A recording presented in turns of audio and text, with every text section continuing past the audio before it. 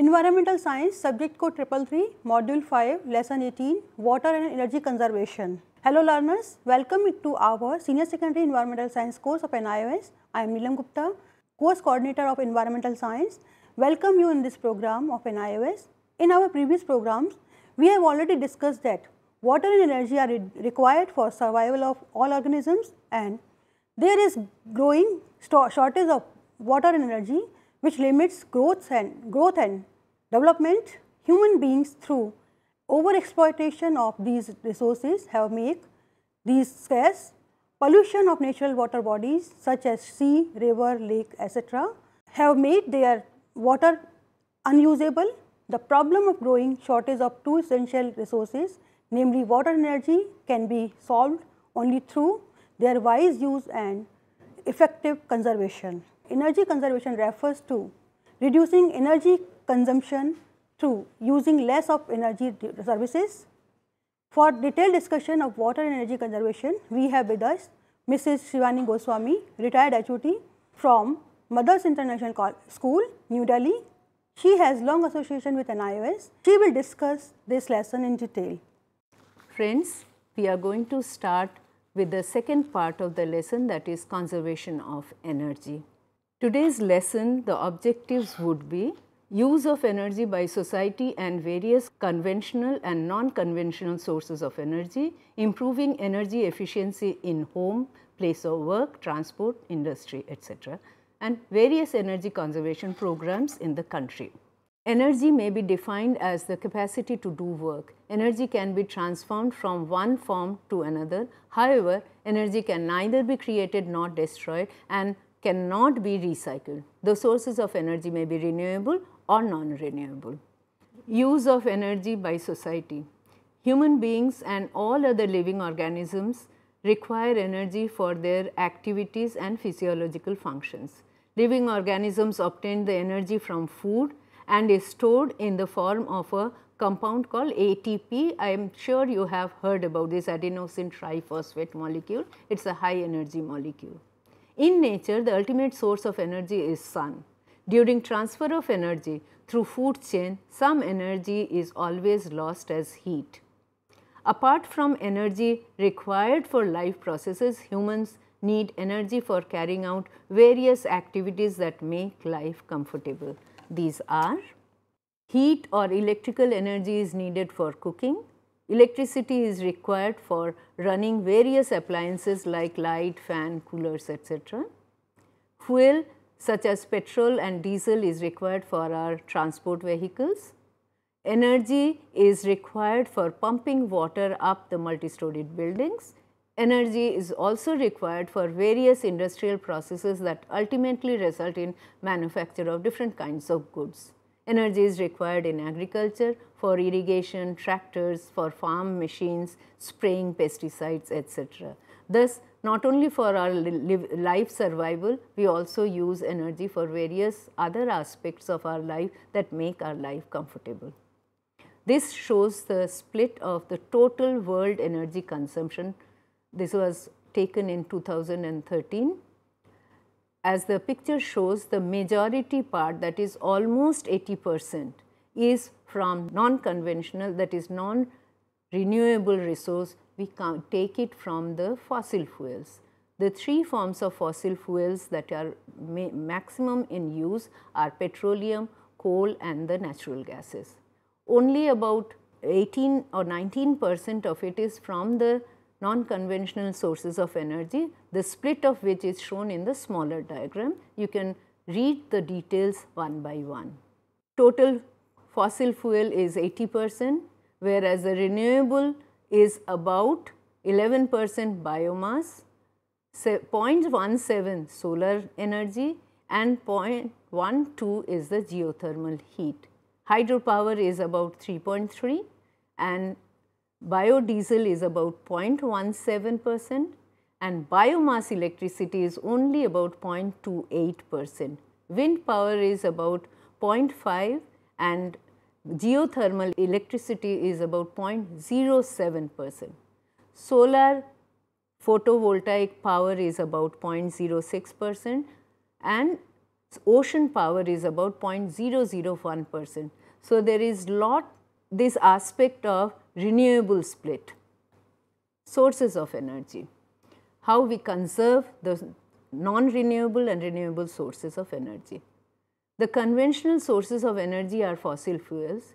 They are limited and non-renewable.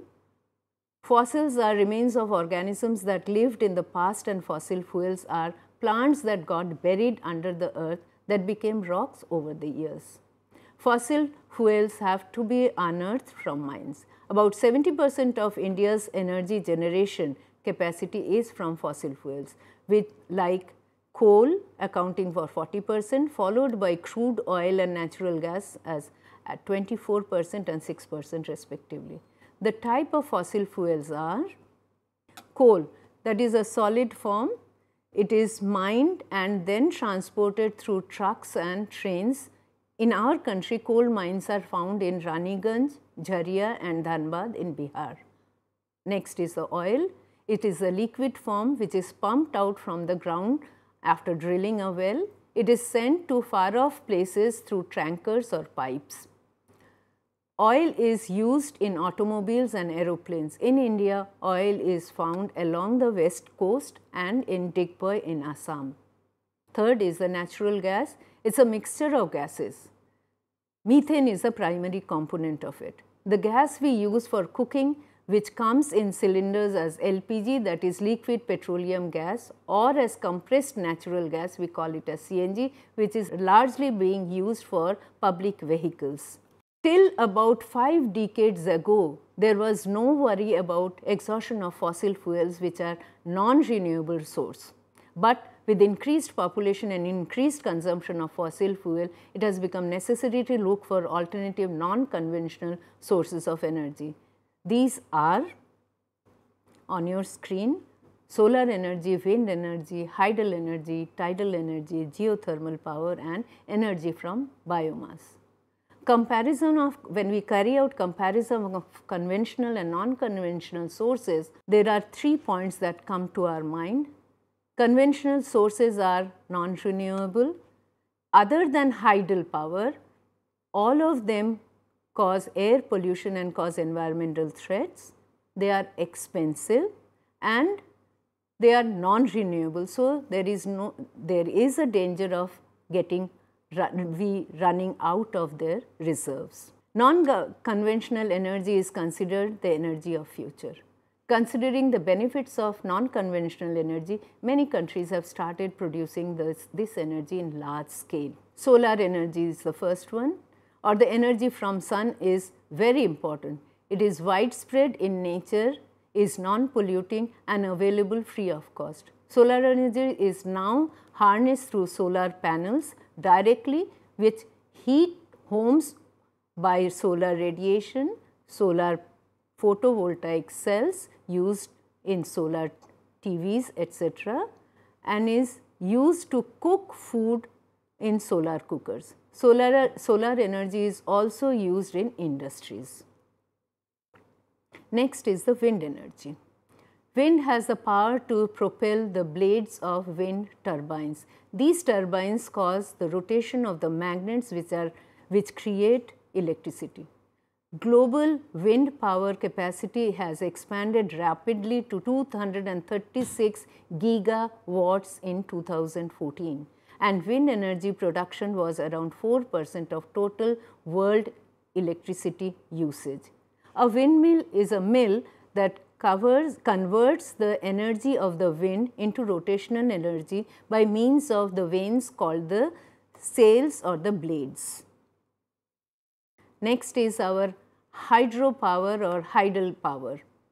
Many dams have been built on rivers to store water at a height, and then potential energy of the stored water is converted to kinetic energy by letting the mass of water flow over turbines.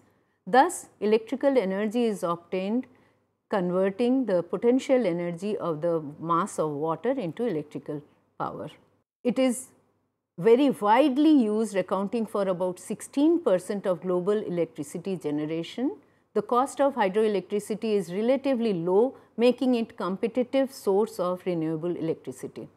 It produces no direct wastage of water and has lower output level of carbon dioxide. On the screen you can see the largest hydel project in China on the Three Gorges River. Next is our tidal energy. Tidal oceanic energy is the energy of ocean or sea waves which drive energy from wind, which in turn drives from the solar energy. So, the sun heats up the water and it in the cyclic change gives rise to the waves. Tidal energy can be transformed into electrical energy. Tidal stream generators or TSGs make use of this kinetic energy of moving water to power turbines in a similar way to wind turbines. Our next one is the geothermal energy. Geothermal power is the heat energy or the thermal energy present in the earth's crust. The heat in the upper part of the earth is readily accessible and can be used to generate electricity.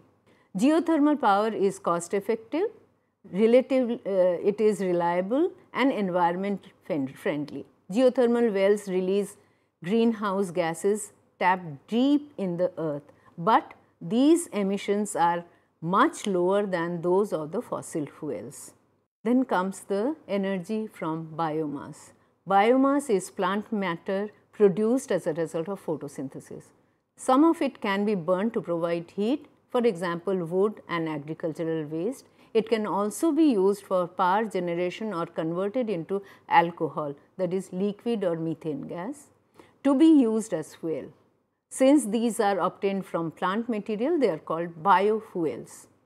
Biomass is renewable energy and shall be available as long as plants grow on earth. Thus, for supplying fuel wood, fast growing trees like oil palms, then species such as Euphorbia, Jatropha, etc. are being planted. Another use of biomass as fuel is to collect agricultural waste, crop residues and animal manure and convert by bacteria into biofuels such as biogas. Biogas digesters are large vessels in which organic waste, that is from plants and animals, are made to undergo bacterial transformation and produce biogas, which can then be used for heating, cooking, etc. Biogas is a mixture of methane and carbon dioxide.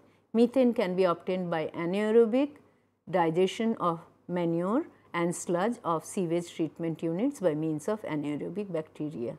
This is one way of treating the sewage. This is a pictorial depiction of a biogas gas plant. On the left are the pipes through which the waste matter is pumped into the digester, and after anaerobic digestion the gas accumulates on the top, which can be then piped into the household uses.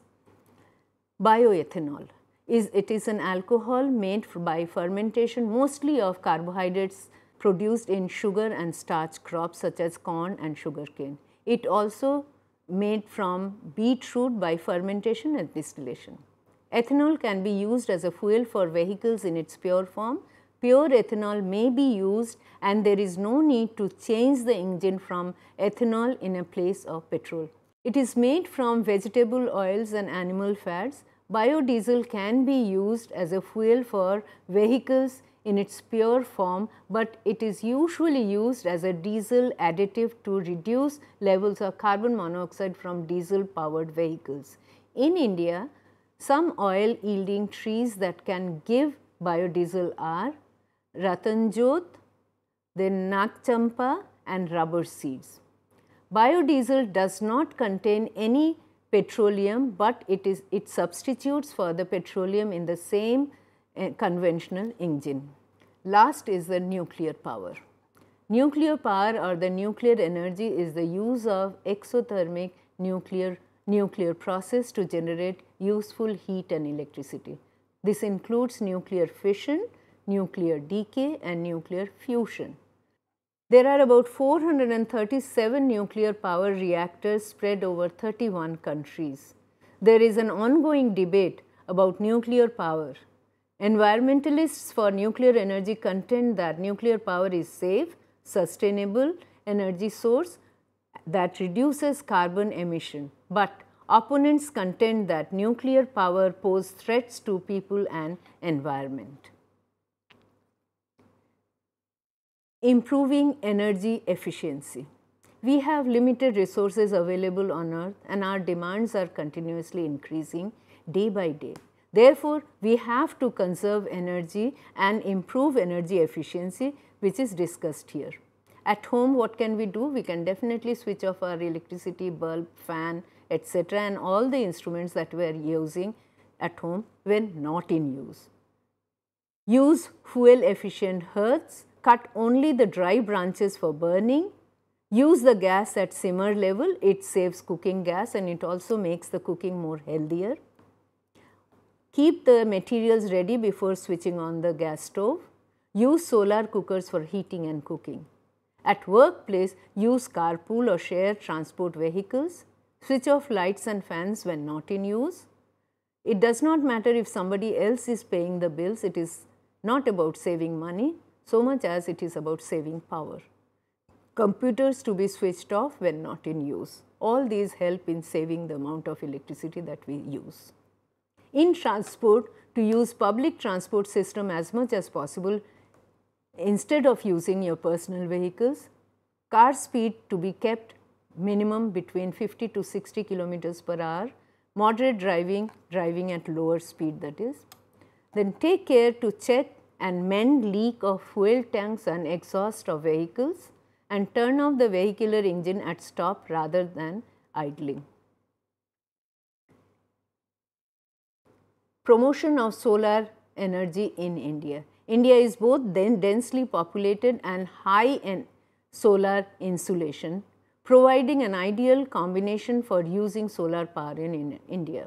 Government of India has started a large number of projects towards it. It also initiates schemes and incentives like subsidy, easy loan and concessional duty on raw material import, excise duty exemption on certain devices and systems to encourage use of solar system.